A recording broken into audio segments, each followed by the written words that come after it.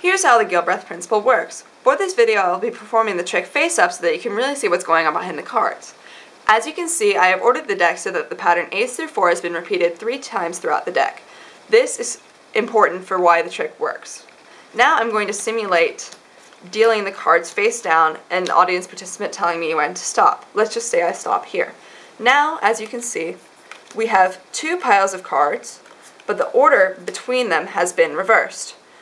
In this pile, the order from bottom to top of the deck is ace, 2, 3, 4, whereas here the pattern is 4, 3, 2, ace. This is why the Gilbreath Principle works. Now we are going to shuffle the decks. When you shuffle a deck of cards, the order of each of the 2 piles is preserved, meaning that the top card stays on top of the one underneath it, and then on top of the one underneath it, so on and so forth. So in order to realistically shuffle the deck, we're going to start from the bottom and work our way to the top.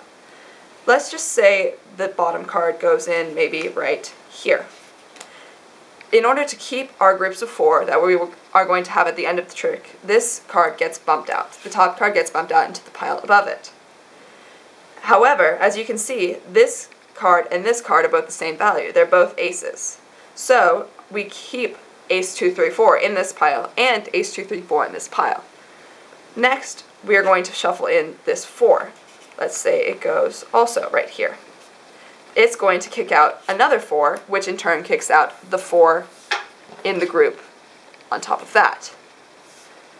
And this pattern repeats itself, so on and so forth.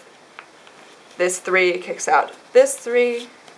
This 2 kicks out the 2 above it. And let's say this ace stays right here.